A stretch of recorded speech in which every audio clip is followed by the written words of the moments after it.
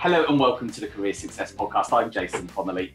If you're a regular listener, it's great to have you back. But if you're new, welcome to the show. In this series every week, we speak to the biggest names in business all across the globe. We talk about their career stories, the lessons learned, how they overcome challenges, and what success habits they practice. This is practical advice to help you in your career. If you have a passion for business, then this is the podcast for you. In this episode, I'm delighted to be joined by Caterina Kostoula from London. Caterina coaches leaders for impact and fulfilment as the founder of a coaching company, the Leaderpath. Before that, she was a business leader at Google.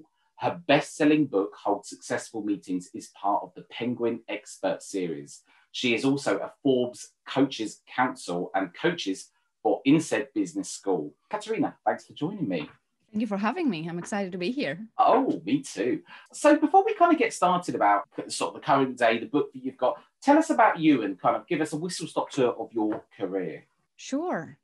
I'm from Greece originally. I studied marketing. I was from a small town in Greece, and I always dreamt of traveling the world and getting outside of Greece. So that's what I did. After I finished university, I moved to Spain and joined an advertising agency. And then 3 years later, I moved to France to do my MBA, France and Singapore. And then I wanted to move to the UK, but it was a bad year. It was 2009. There was this crisis. I finished my MBA. I didn't have any job offers. It was really hard to move into a country you've never worked before. And I took a step back. I said, okay, I want to move to the UK. What is it that I really want to do? I was applying nonstop without having any focus. And then I took a step back and said, what would I really like to do? And what came up was I would like to work for Google. So I went into the YouTube channel to see the Google offices in London and started visualizing myself there. And one of this tens of applications was at Google. So it happened that once I got clear that this is what I wanted, like almost magically, a recruiter from Google gave me the phone call. I don't know whether people believe this, but this is what happened. And I stopped applying to anything else. I was like, this is it. I'm getting this job. And you can imagine I was jobless and broke because I had given all my savings to this MBA. And I moved to the UK with this one suitcase. And I still insisted not applying to anything else. Like I put all my eggs on this basket. I was going to get that Google job. So I went into those interviews, moved in the UK, and I got the job. What was it about Google that was kind of appealing to you? What was it about the company that made you think, I want to put all my eggs into this basket? And it's funny because when they had come into the campus to present, I wasn't that impressed because the presentation was, you need to be techie, you need to love tech. And I wasn't one of those people. But then I wanted to go into media, but the more I was reading about it, I was really fascinated by their culture, the culture of innovation and fast moving, the people they were hiring. And I started seeing that this is where the media was going. Like they had acquired YouTube, like the new media. And I think that's why I wanted to work there, the culture. And it was back then, let's be honest, it was voted the best employer in the world. So it was an easy sell. I was like, let's be ambitious here. Back then, and for many years in a row, they were voted the best employer in the world. They treat their employees very well. And I'm sure this had a part in my desire to join that organization. And it kind of resonates with me. I remember I put all my eggs when I was really young in the Virgin Atlantic basket when I was 18 years old. And I remember turning up for that job interview at least 2 hours early, walking around, waiting for that interview to start. So I can relate to you there. When you kind of went for the role then, how did you kind of prepare yourself for that interview and made sure that you got it, even though kind of you had some of these preconceptions in your mind about Google from your experiences of them turning up on the campus? Yes, I started reading. I was reading articles. I remember because the role was to manage agency relationships. I pulled in favors to interview agency CEOs. I remember I had a classmate that her mother was an agency CEO, and I interviewed her to really understand the client. So I went in really prepared. But I think a big part of the success was I worked really on my mindset. I said, I had read about visualization, and I knew how I felt and how I approached, and my energy during those interviews would be very important. And funny enough, when I got the role, the director said, everybody else was treating me like I was a bear, because it was 2009, a recession. It was, again, Google was receiving 2 million CVs a year. It is a very competitive. Wow. So people were going in intimidated. My mindset was, I'm not going in a job interview. I'm going to meet my new colleagues and see my new office. That's what I told myself. And that was my attitude. I was very relaxed, meeting my new colleagues. So I was a lot more friendly and warm. And this is what made the difference. It wasn't my astonishing bio. Like, I was in a small advertising agency in Spain before. I was in Greece. Like, I didn't have the huge credentials. It was the preparation and the mindset. And what was it that, so you kind of went in there, and what was it that they kind of saw in you, do you think, at that point? And how old was you at that time? I was 27. Right, okay. What was it that you think Google saw in you that made you successful in that process? Because obviously it's, as you've rightly said, it's highly competitive. Yes. So I did have a good MBA. I don't want to say credentials are not important. I had just finished my INSEAD MBA.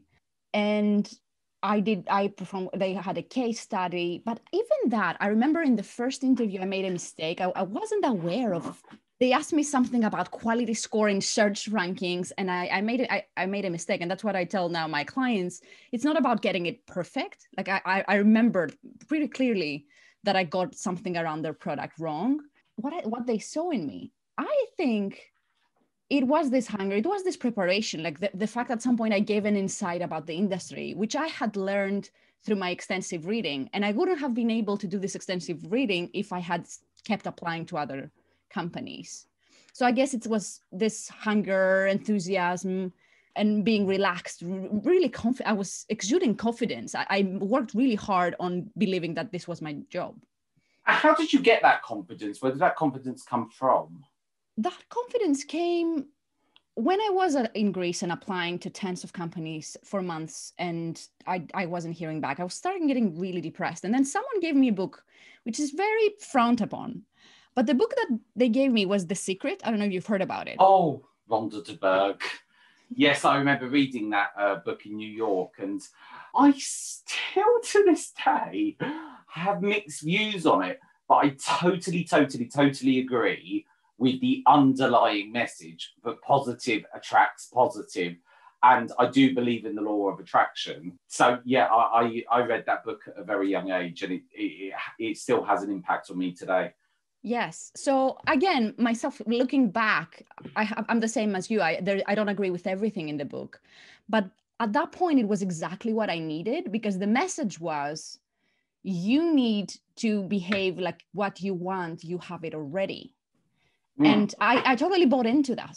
So I was confident and happy because I convinced myself this was my job. I was getting it. And I managed to do it for the 1 month the recruitment process was going on. I totally bought into this concept, and it really helped me land that job.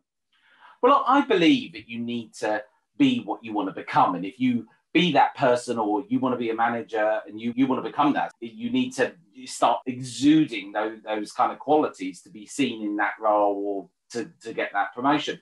What's it actually like to work at Google? Because I've never spoken to anyone who works at Google, and I think we all kind of are familiar with what kind of the PR Google puts out there about what it's like to actually work there. But from working there as the inside, for being there in the inside, being a leader, what's it actually like?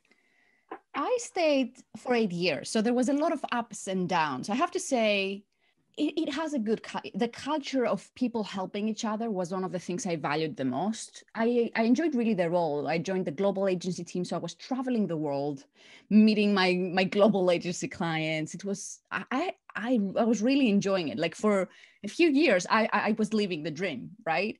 But then, as many big companies, as the years went on, 4 years I was in the role. I had my first child. I had my first maternity leave, and that's when I did a coaching training, and I fell in love with coaching. So I guess halfway through, I fell in love with a different field. So I was a little bit conflicted. I started coaching internally, but I was still keeping my clients. And then I started seeing the negatives of being such a big company, internal meetings. That's we will be talking later. That was one of the things I found insufferable. Why did you find that insufferable? What was it? Was it just the meetings lacked purpose, or was it they just seemed irrelevant, or were they too long? What was it about the meetings that started to make you get into that mindset? And it's funny because when Larry Page, the Google CEO, became a CEO, the first email he ever sent the organization was not about strategy, it was not about the future, it was about meetings. Like he said, he was very passionate about, we only have meetings to make decisions, no more than 10 people in meetings. So I know that the CEO of the company really tried to create a healthy meeting culture, but maybe because I was in a global role and we had a lot of coordination meetings, and because we were a geographically dispersed team, so all these internal meetings were virtual back then, there were a lot of updates, which I found very boring, and they are, you know. So usually meetings to have updates are really boring. Like if it's a meeting about just solving a problem or making a decision, you're engaged, it's not that boring. And I guess because I was in sales, right, my meetings with my clients were so interesting because they were high stakes, millions were on the line, big projects.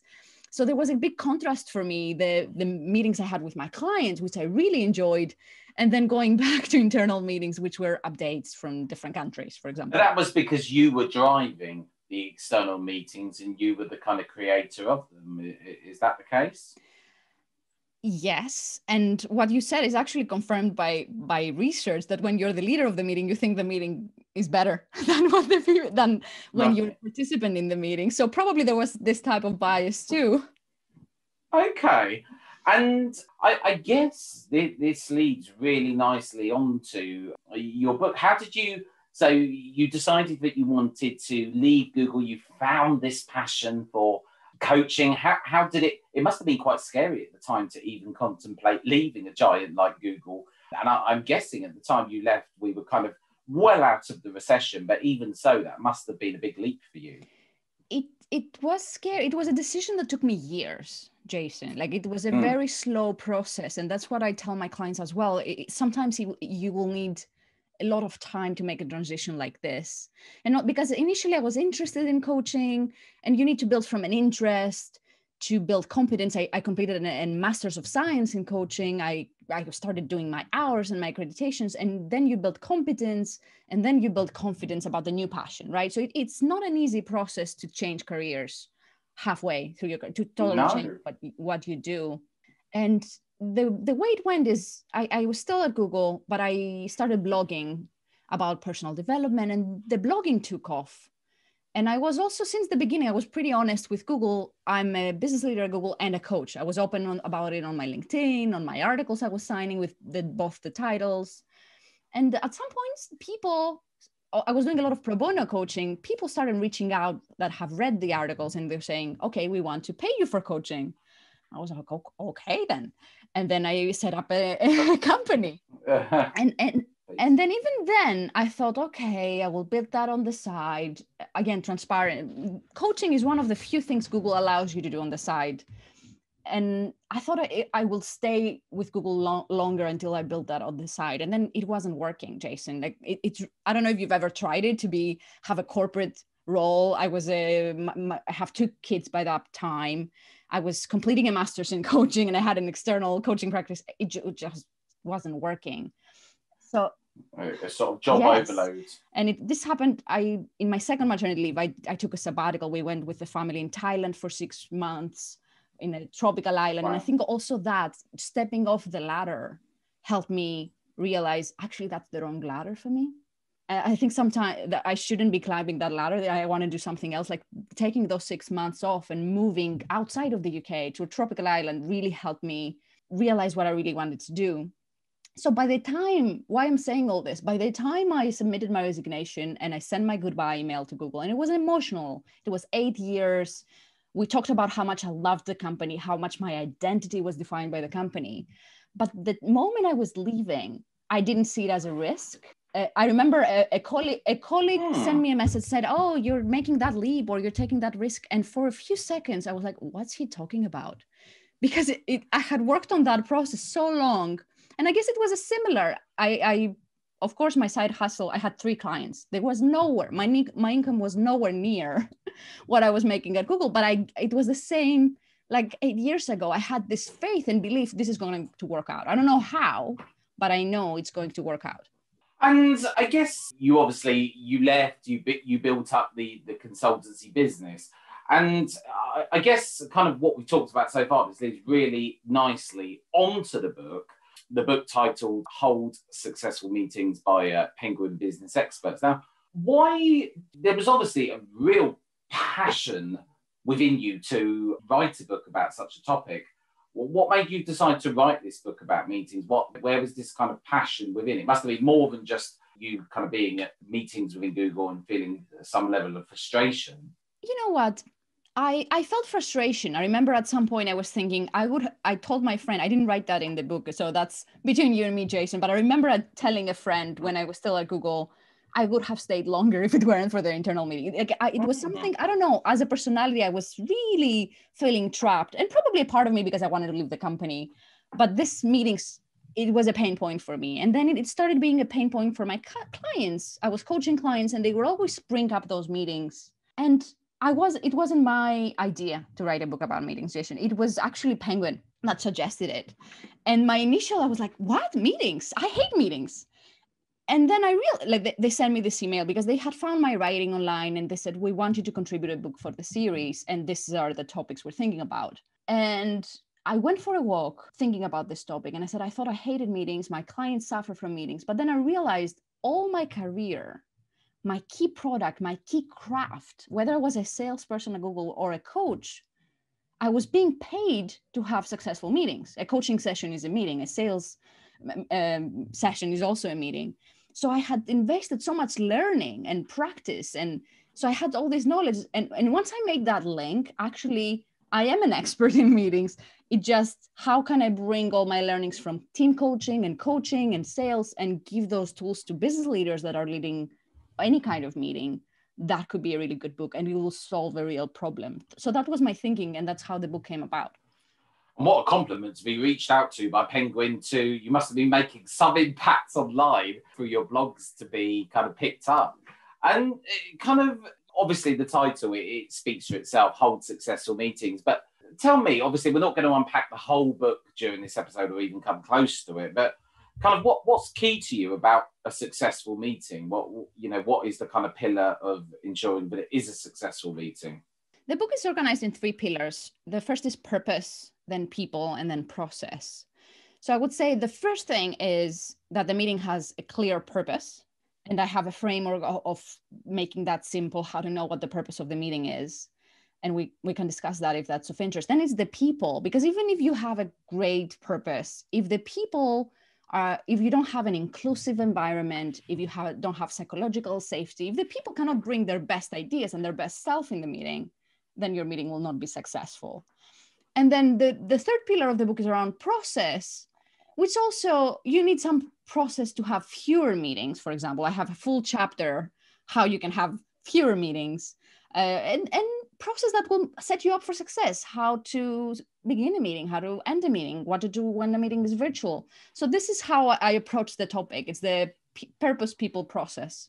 I guess kind of with the book, with people who read it and kind of go through this process, do you find that people who've kind of read it, you need to go through this structure every time to ensure that it is a good meeting? Or is the book kind of educating you how to get the best? Or, what's kind of the reception and the end goal for people who have read it? So the book is really fresh. I don't think it's not even a month old when it launched. It launched. It was a very warm welcome. Like it reached number 1 in its category in France, Germany, Netherlands, very well in the UK and the US. So, and I just now started.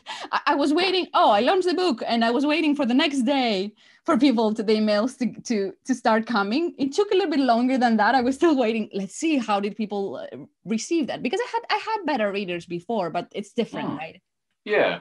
And I realized, and I was a little bit worried, Jason, to tell you the truth, not about, I knew the book, I believe in the frameworks. I was worried that we think meetings are boring. I thought meetings are boring. And I was worried about the title. I was thinking, because for me, meetings, I use meetings as a lens to everything, like how you make decisions with your team, how you ideate with your team, how you inspire action. Like I use meetings as a lens to how you lead. So it was a very rich and substantial book for me, but I was wondering, would people read the title meetings and maybe they think it's a boring book around agendas and won't buy it? And this has not been the case. Like I'm receiving emails, I was in a very ineffective meeting. I thought of you. I've been reading the book. The reception has been really warm. That's lovely to hear. And since kind of launching the book, obviously, you've had a lot of feedback from people.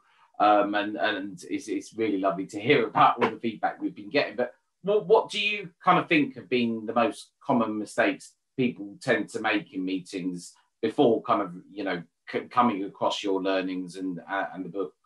So I observe a lot of meetings as part of my coaching practice, and I also observed a lot of meetings as part of the research of the book. And I'll give you an example. I was observing the meeting of a marketing team. They want to launch a webinar for their clients. And the leader goes and says, okay, option A or option B, which system were you going to use for the webinar? And then another participant jumps and said, how about option C? A third participant says, I don't know what we're discussing this. Let's do what we always did. The leader wants to make a decision, says, okay, we're going with option A. Is everybody okay with that? And then the creative participant says, how about option D? And then they start discussing and no decision has been made, right? What happened there? And this is a meeting I observed. I was like, why did these people, they're smart individuals, why did the meeting was so chaotic? And I researched this. And the reason is because individually, we don't solve problems linearly. Like there's 4 steps to solving a problem: is defining the problem, develop the ideas, decide and do what you decided. It's my 4D meeting framework. So to solve any problem, these are the stages. But as individuals, you jump around the stages. Imagine you bring people in this meeting and everyone is on their own stage, as it happened in this one. Like someone was ideating, someone did not see the problem, the leader was trying to make a decision, and it's chaos. They cannot organize themselves. So that's why I said the first thing is to say, which one of the 4Ds are we working on right now? And it could be one meeting. It could be an ideation meeting. So it will be a develop ideas and you just go with ideas. It could be a decision meeting. Or if you want to go through more than one stage, you do it in distinct sections. Right, you say you define the problem now. Now we develop ideas. We're not making a decision. So you actually organize the participants to work towards the same outcome at the same time. That's a skill set in itself. You think so? Because I thought it can be really, like, it's only 4Ds. I think it's the first book in its category, because all the other books I was reading, they were like saying there are 16 categories of meetings. For me, it was very important to make it simple for people. It's just 4Ds. You either define a problem or a goal, you develop ideas, you make it, you decide, or you want someone to do something, whether in the meeting or afterwards. But I guess so many people overcomplicate me. And through your simplification, it sounds easy. But I guess for a lot of people, when they first read the book, when they're not used to that way of kind of thinking, that way of acting, it even may be too simplified. And I guess it's kind of, showing people that actually, you can hold a successful meeting, and this is, kind of how you do it. But I guess one kind of other question is, is this all kind of your own thought process that's in this book? Obviously, you've done research. Did you take a lot of learnings from other places, from other kind of things that you'd read? Or what was the kind of inspiration? Was it from different places? You picked different points that you learned? Or was it kind of, a lot of your mindset and your experiences in general? I did extensive research. So I read, obviously, everything, all the books on the topic when I was building the proposal. But then after I created the framework, and this was inspired, I read, it was Alp Petriglieri, I think. It was his article in HBR that was saying about how we don't solve problems linearly. And that was the aha moment for me to develop the 4D meeting framework.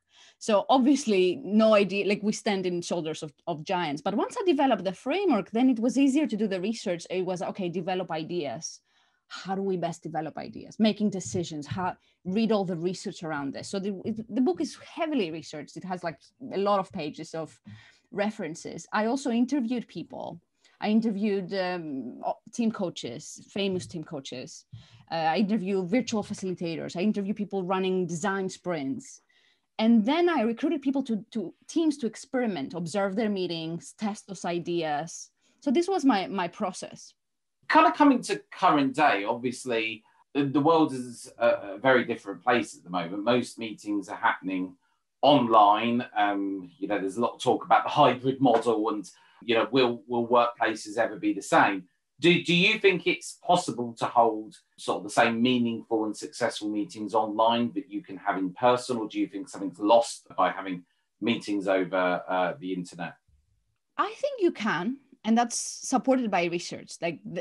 For example, for years, we had a lot of data for therapy, online therapy and in-person therapy, and it was the same, or for meetings. But you need to be aware of the opportunities and challenges. Opportunities is obviously you can have the right attendees. You don't have all this expense and time getting the right people in the room, right? This is a huge opportunity of virtual meetings. There is the challenges. There are more interruptions. It's harder to have participation. The eye contact is more difficult because you need to look at the camera, but you need to get feedback looking at the people in their face. Or if you have sound issues, you may come across as untrustworthy subconsciously. When we cannot understand what someone is saying, probably from bad internet, we may think they're untrustworthy. So there are many challenges and many opportunities of virtual meetings. We just need to learn to manage them effectively to make the most of the opportunities and deal with the challenges. What's kind of your top tip then for, if you're a facilitator of a meeting, it's online, it's still alien to a lot of us, and I totally relate to what you're saying. I find myself in a lot of Zoom meetings, and I kind of often think to myself, I see myself looking at the screen. I'm not looking at the camera. I should be looking at the camera. Now I'm looking at the screen. There's a lot going on and there's a lot to process. Well, what's kind of your top tip for, I suppose it's very relevant to current day, your top tip for holding a successful online meeting? First of all, to say that most of the practices are the same, like having a clear purpose, creating a psychologically safe environment. These are the most important things for successful meetings, whether they're virtual or in person. That said, if we're talking about how to manage the process, I would say spend some time on breakouts and connecting, because you're missing all this banter of sitting on the meeting or the breaks, etc. If you don't consciously recreate this, it will be lost and you will be worse for it. That's one of my tips. And then you will need more structure in a virtual meeting to make sure people participate, because it's really harder. There's more interruptions and it's harder for people to participate. So I will need more, like, by structure, I mean, even as simple as a round robin. Let's hear from everyone. Something like this can make it easier for people to participate. And I think that's a really good point as well. I think when you're I know I've found this myself with Zoom meetings. When you're in one, you can find that you get straight on to business and you miss those kind of little social interactions, which actually kind of bonds people, during any kind of social interaction. So obviously the book's been really well received. What's kind of next for you, Caterina? So I also created an online course about this topic, because I predicted that people, and it started happening, say, we have a meetings issue, can you come and speak? And I wanted to have a well-produced resource for people. But then I'm already thinking about my next book. My next book plus group coaching program, which is around defining your 3-year vision. So that's my next project. I'm in research phase now. I'm reading, I have 15 books I need to read on the topic. Oh, wow.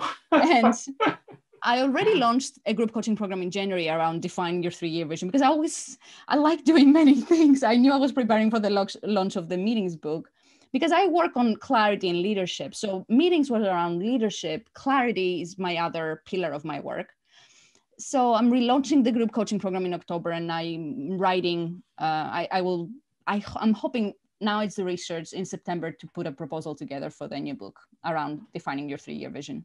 And that's a really interesting topic. Being a recruiter myself, I always talk to people about the 5 and 10 year plan, but I can't kind of emphasize enough how valuable it is to kind of have a plan. A lot of people find themselves that they have a kind of idea of where they want to be, but without an actual plan and kind of the steps in place, you know, how likely are you to get there without a plan in place and kind of milestones that you need to reach? You have a quiz for people to find out how successful are your meetings. Yes, indeed. So you can find the quiz. It's at my website, theleaderpath.com/quiz, or even in the homepage, you can find it, theleaderpath.com. And yeah, because as I said, we tend to overestimate how good are the meetings we run. Well, it's a great thing that there's a quiz available and people can actually go on there and find out how successful they are. Caterina, it's been such a nice time talking to you. I think you've raised so many great points, and I think the book sounds like a valuable resource for anybody out there who's a business leader and wanting to get the best out of their team. Thank you. Thank you for joining me. Well, that was Caterina Kostoula from London talking about hold successful meetings. I'm Jason Connolly. This is the Career Success Podcast. Until next time, goodbye.